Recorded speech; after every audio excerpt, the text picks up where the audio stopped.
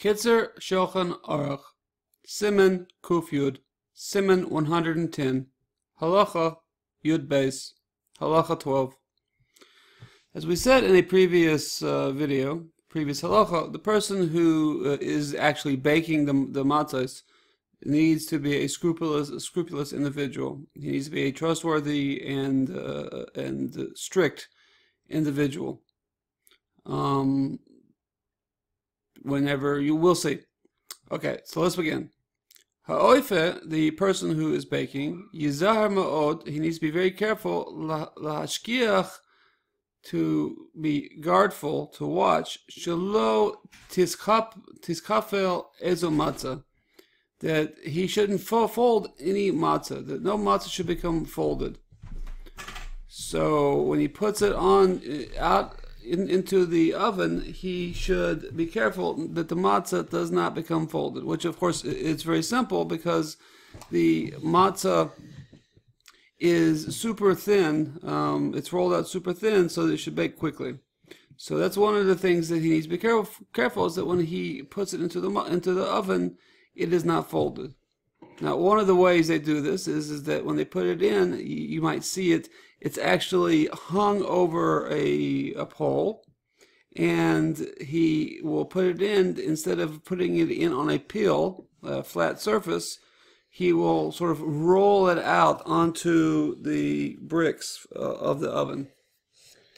Okay, and that of course is to limit the possibility of folding, but nevertheless folding still is possible, and it does happen.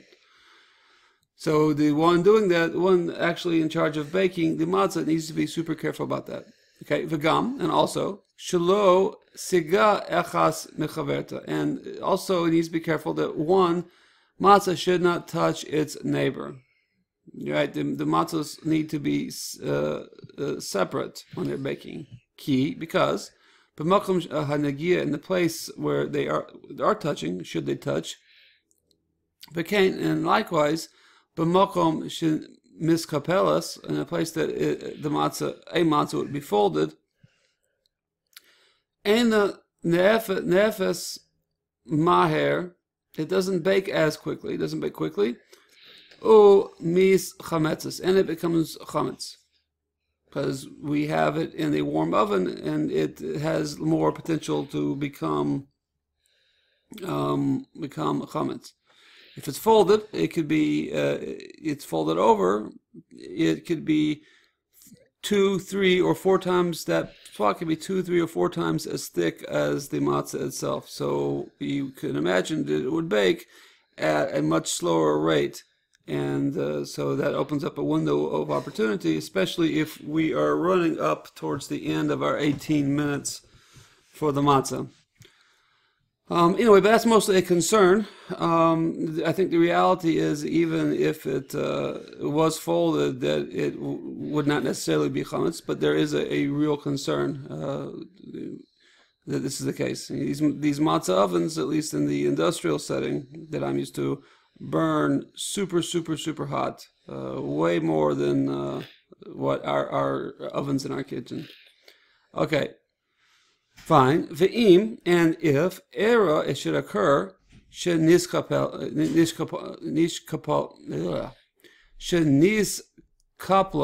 if it should occur that a matzah does become folded, or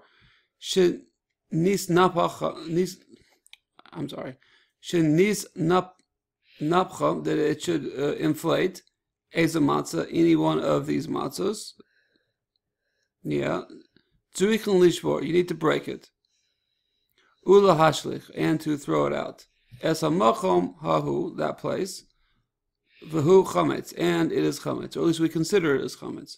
So this part, when it blows up, this is what we put the holes in it for. I remember I directed you to go look up the pita when it is baking, and how it inflates whenever you bake it. If you do not have holes properly in the matzah to let out the steam, then it will, like any other dough, it will inflate.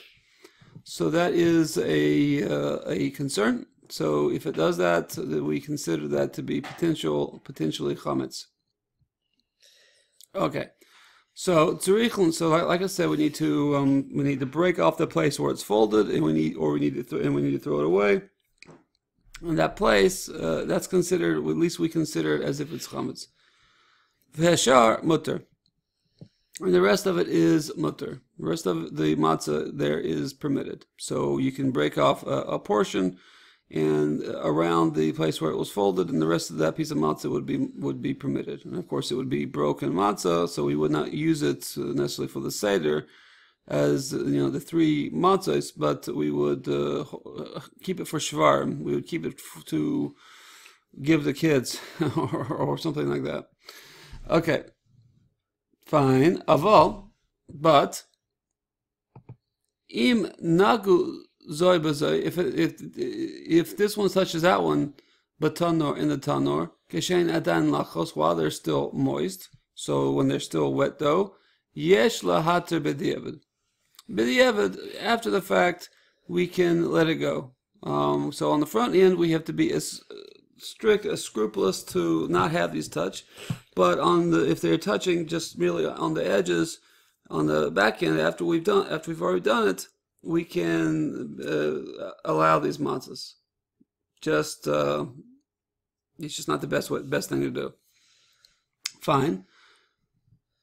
Now, a little definitional part. We mentioned earlier a matzah that had inflated.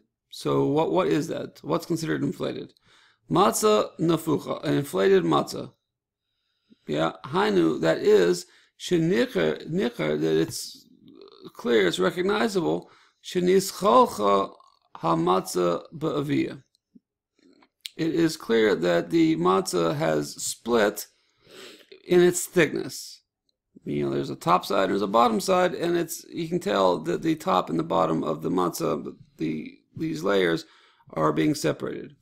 The chalal, and the opening, the hollow space, hu kamo rochav agudel. It's like the thickness of a thumb.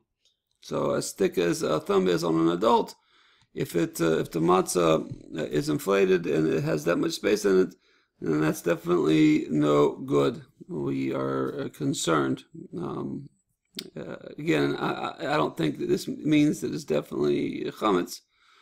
I just think that this means that we're concerned that it's chametz, and because of the strictness, again, of the isser of chametz on Pesach, we don't take any chances. Okay? So that was that halacha. I hope you'll join me again for the next halacha. Kol tuv, hatzlacha rabba. Keep learning.